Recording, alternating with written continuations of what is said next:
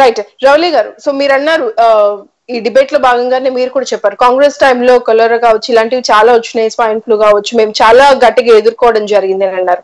Right, ఇప్పుడు మీరు అధికారంలో లేకపోయి ఉండొచ్చు కానీ ప్రజల పక్షాన పోరాడుతున్నాము, చాలా సేవలు చేస్తున్నాం అంటున్నారు కాబట్టి సో ఎలాంటి స్టెప్స్ తీసుకుంటే బాగుంటుందో సజెస్ట్ చేయండి. యాక్చువల్లీ టిఆర్ఎస్ నుంచి కూడా మనం ఒక లీడర్ ని తీసుకొచ్చే ప్రయత్నం చేస్తాం, but they are also suffering.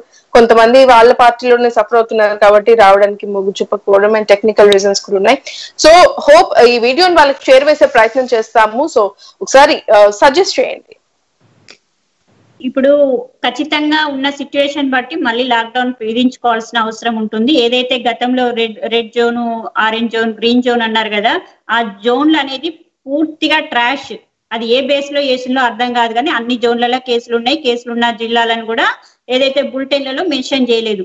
ఇప్పటికి కూడా ఒకటే చెప్తున్నాం, ఏదైతే తెలంగాణ ప్రభుత్వము మెన్షన్ చేస్తున్న బులెటిన్ పారదర్శకంగా రిలీజ్ చేయాలి.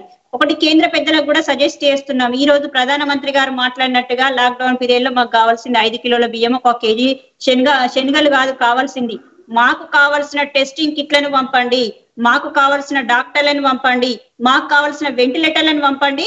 దయచేసి 1/4 మెంబర్స్ కు ఉచితంగా ఏదైతే టెస్టులు చేసే విధంగా మీరు ఏర్పాట్లు చేయండి. మీరు అక్కడ నుండి కోర్టు రాష్ట్ర ప్రభుత్వానికి పంపిస్తే రాష్ట్ర ప్రభుత్వం ఏం చేస్తుందో మసిబూసి మారేడుకాయ చేస్తుంది. మొత్తానికి అందరినీ మాయ చేసే విధంగా మాటల ప్రభుత్వం తప్ప చేతల ప్రభుత్వం కాదని అర్థమైంది. కాబట్టి మీరు కూడా తెలంగాణలో ఉన్నారు కాబట్టి తెలంగాణ బీజేపీ వాళ్ళు కూడా కేంద్ర ప్రభుత్వానికి సజెస్ట్ చేయండి. ఈ రోజు ఏదైతే 1 కోటి మందికి మినిమం టెస్ట్ చేయాల్సిన అవసరం ఉంటుంది కాబట్టి అట్లాంటి టెస్టులు ఎంత ఇమ్మీడియట్ గా ఎంత తొందరగా చేస్తే, త్వరితగతిన చేస్తే అంత తొందరగా మనము ఈ ఎకనామికల్ గా గానీ, ఫిజికల్ గా గానీ, హెల్త్ పరంగా గానీ మనం కోలుకునే అవకాశం ఉంటుంది. కాబట్టి ఇట్లాంటివి చేయకుండా ఎన్ని లాక్డౌన్లు విధించుకున్నా గానీ శూన్యము, ఫలితం శూన్యము. మనం దాదాపు 70 రోజులు లాక్డౌన్ విధించుకున్నా గానీ ఫలితము ఇంకా పెరిగిపోతున్నాయి కేసులు తప్ప తగ్గట్లేదు. కాబట్టి దయచేసి ఏదైతే ఈ లాక్డౌన్ పీరియడ్ లో మాక్సిమం ఏదైతే నీడ్ ఉంటుందో ఆ నీడ్కు తగ్గట్టుగా తెలంగాణ రాష్ట్రాన్ని హెల్త్ ఎమర్జెన్సీ కింద ప్రకటించి కావలసిన ఎక్విప్మెంట్స్, టెస్టింగ్ కిట్స్, డాక్టర్లను, సిబ్బందిని హుటాహుటిన తెలంగాణ రాష్ట్రానికి పంపించండి. హెల్త్ మొత్తము మీరు ఖచ్చితంగా ప్రజలందరికీ ఉచితంగా వైద్యం అందించే విధంగా మీరైతే కోట్లు పంపిస్తా అన్నారు కదా, ఆ కోట్లను ఈ విధంగా సద్వినియోగం చేయండి అని తెలంగాణలో కాదు తెలంగాణలో ఉన్న బీజేపీ పెద్దల ద్వారా కేంద్రానికి విజ్ఞప్తి చేస్తున్నాం. రైట్, అన్ని ప్రభుత్వాలే కదా యాక్చువల్లీ ప్రభుత్వమే చెయ్యాలి అని కోరుకోవడం కన్నా 1 more పాయింట్ కూడా డిస్కస్ చేద్దాం అనుకుంటున్నాను. అంటే సిచ్యువేషన్స్ చూస్తున్నాము, మీరే అన్నారు లాస్ట్ మినిట్ లో పంపించిన వీడియోస్ కావచ్చు, లేకపోతే కొంతమంది పేషెంట్స్ చెప్తున్న వీడియోస్ కావచ్చు, ఇవన్నీ చూస్తే ప్రజలకి భయం వేస్తోంది, నెగిటివ్ సిగ్నల్స్ వెళ్తున్నాయి. అంటే ఇంతకు ముందు డాక్టర్లే దేవుళ్ళు అనేటి వాళ్ళు ఇప్పుడు డాక్టర్లు ఏమన్నా దేవుళ్ళ, వాళ్ళు కూడా ఏం చేయలేకపోతున్నారనే స్టేజ్ కి వచ్చేసాం మనం ఇప్పుడు. సో పర్సనల్లీ కూడా ప్రజలు ఎలాంటి స్టెప్స్ తీసుకుంటే బాగుంటుంది అనుకుంటున్నారు? రైట్, రవలి గారు మీరు చెప్పండి అండ్ శ్రీవర్ధన్ గారు చెప్పినాక క్లోజ్ చేద్దాం. ప్రజలు కూడా అంటే అనవసరమైన అంటే ఏదో ఎంజాయ్మెంట్ కోసమో దానికోసమో పదే రోడ్ల మీదకి వెళ్లకుండా, అవసరం లేని పార్టీలకు అటెండ్ కాకుండా మనం ఈ టైంలో ఈ యొక్క 3-4 months ఎంత జాగ్రత్తగా ఉంటే మనకు సోషల్ రెస్పాన్సిబిలిటీ ఉండాలి. మనకు కూడా వచ్చిందేమో అంటే మనకు ఒకరి ద్వారా వ్యాపిస్తుందని కాదు, మనకు కూడా వచ్చిందేమో, వచ్చిన వాళ్ళం మనం 10 మందికి ఎందుకు స్ప్రెడ్ చేయాలనే ఆలోచనతో ఉన్న వాళ్ళము ఖచ్చితంగా ఎమర్జెన్సీ ఉంటేనే, ఆ అవసరమైతేనే, అత్యవసరమైతేనే మనకు బయటకు వెళ్లాల్సిన పరిస్థితి ఉంటుంది. వెళ్ళినా గానీ ఏదైతే మందు కోసమో మద్యం కోసమో దానికోసం వెళ్లకుండా అత్యవసరాల కోసం వెళ్ళండి, ప్రికాషన్స్ తీసుకోండి, మాస్కులు కంపల్సరీగా ధరించండి, ఫిజికల్ డిస్టెన్స్ పెట్టుకోండి. ఇట్లాంటివన్నీ పెట్టుకొని మనం కూడా ప్రభుత్వాలకు సహకరించాలి. ఏదైతే ఎప్పుడైతే మనకు సింటమ్స్ ఉన్నాయో ఆ సింటమ్స్ ఉన్నప్పుడు మన బాధ్యతగా ఖచ్చితంగా మెడికల్ సిబ్బందికి తెలియజేసే విధంగా మనం ఉండాలి. రైట్ రౌలి గారు. శ్రీవర్ధన్ గారు ఫైనల్లీ మీరు చెప్పండి, నేను అడిగిన ప్రశ్న ప్రజలు ఎలాంటి స్టెప్స్ తీసుకుంటే బాగుంటుంది అని అంటారు? అండ్ నిజంగానే సోషల్ రెస్పాన్సిబిలిటీ అనేది ఇంపార్టెంట్. మనం చూస్తున్నాం చాలా సిచ్యువేషన్ లో మాస్కులు పెట్టుకోరు, అసలు సోషల్ డిస్టెన్స్ అనేది, అంటే ఇంత జనాభా ఉన్న దేశంలో నిజంగా అవి కూడా చాలా పాసిబిలిటీస్ తక్కువే ఉంటాయి కదా. అంటే మన తెలంగాణ ప్రజలకు ఒక పాజిటివ్ దృక్పథం ఉంటుంది. వస్తే లాటరీ నాకు వస్తుంది అని చెప్పి మనము 100,000 పెట్టి ఖర్చు పెట్టి కొంటాం. లాటరీ నాకు వస్తుంది కావచ్చు అనే ఉద్దేశంతో, పాజిటివ్ దృక్పథంతో. ఈ రోజు అందరికి వచ్చిన కోవిడ్ నాకెందుకు వస్తుందిలే అనే దాంతో మనము బాధ్యత రాహిత్యంగా తిరుగుతున్నాం. ఇట్లాంటి యాటిట్యూడ్ లేకుండా నిజంగా అది మనకు వస్తుంది కావచ్చు, మనకు వేరే వాళ్ళకి స్ప్రెడ్ చేస్తాం కావచ్చు అనే ఒక అవేర్నెస్ వచ్చేది ఉంటే ఖచ్చితంగా మనము ఇంటికే పరిమితమై ఉంటాము. అత్యవసరం అయితేనే బయటికి వెళ్తాం. ఖచ్చితంగా. అంటే కమ్యూనిటీ ట్రాన్స్ఫర్మేషన్ కి సంబంధించి కూడా ఒక న్యూస్ వచ్చింది. 144% లో ఉన్నాము మనము. సో చాలా హై రేంజ్ లో మనకి తెలియకుండానే కరోనా వైరస్ వచ్చే ఛాన్స్ ఉంది. ఎక్కడో చైనా నుంచి వచ్చిన వైరస్ ఇక్కడ వరకు వచ్చింది కాబట్టి మన దాకా రాదు అని ఊహించడం చాలా తప్పు. సో మన జాగ్రత్తలో మనం ఉండాలంటారు. రైట్, శ్రీవర్ధన్ గారు మీరు కూడా చెప్పండి. అంటే ఇంకా రాబోయే రోజుల్లో ఇంకా ఎక్కువ స్ప్రెడ్ అవుతుందని చెప్పి నిపుణులు చెప్తారు. సో మనం ఇప్పుడే ఎక్కువ ప్రజలందరూ కూడా చాలా జాగ్రత్త వహించాల్సిన సమయం ఇప్పుడే. ఎందుకంటే ఈ రోజు తక్కువగా ఉన్నప్పుడే మనం అందరం కూడా సెల్ఫ్ క్వారంటైన్ లో ఉన్నాం, అందరం కూడా లాక్డౌన్ లో ఉన్నాం. ఈ రోజు ఎక్కువైపోయినాయి, 5 లక్షల పైన ఉన్నాయి. ఇంకా మనం అంటే కరెక్ట్ లెక్క అది 5-10 లక్షల ప్రజల నిజంగా కూడా ఈ విషయంలో ఎవరి అంతరకు వాళ్ళు ఫస్ట్ సెల్ఫ్ గా మనం మన యొక్క దీన్ని ఈ యొక్క రక్షక తంత్రాలు పాటించాల్సి అవసరం. ఒకటి. రెండోది మనం ఇమ్యూనిటీ పవర్ ని పెంచుకోవాలి.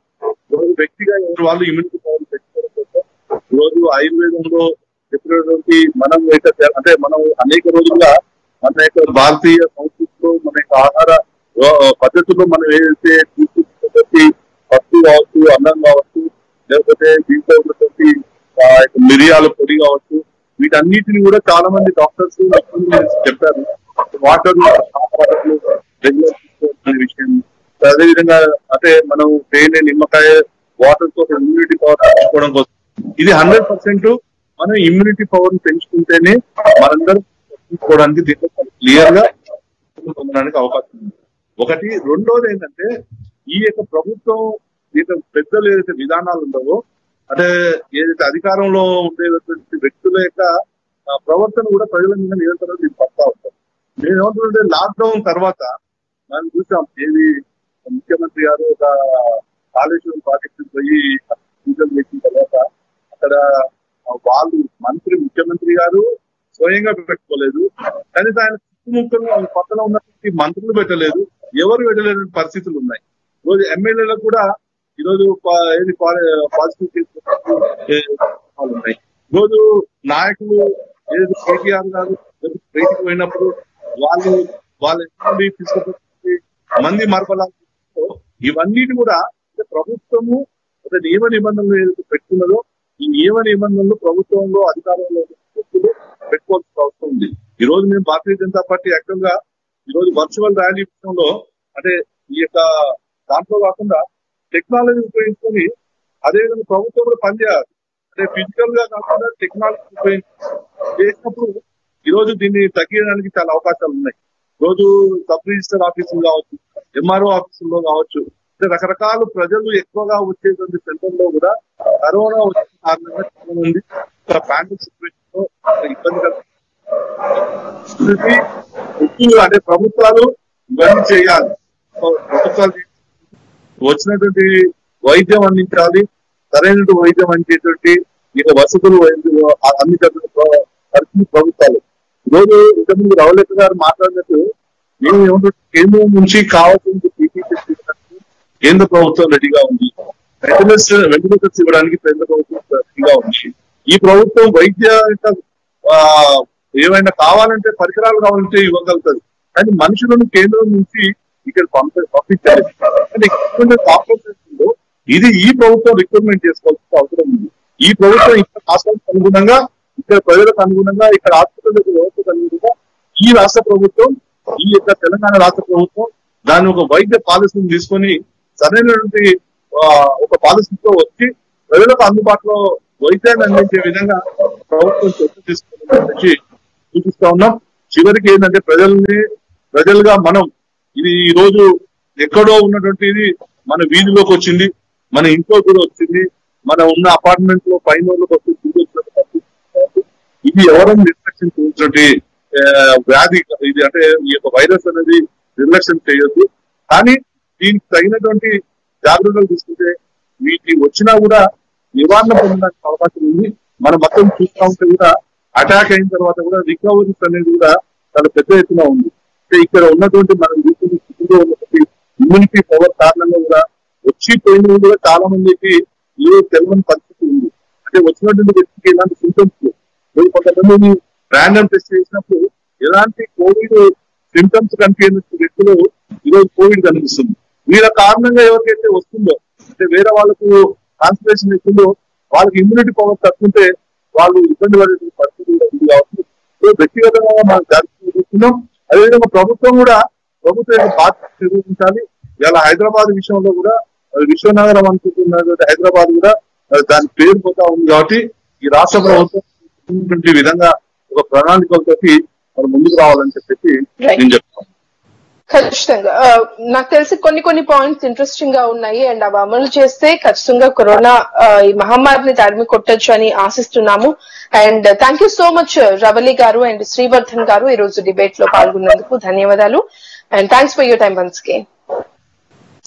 So that's all for today అండి. అందరూ కూడా అంటే ఇలాంటి టైంలో negativity పెంచుకోకుండా be positive, stay home and stay safe. Thank you.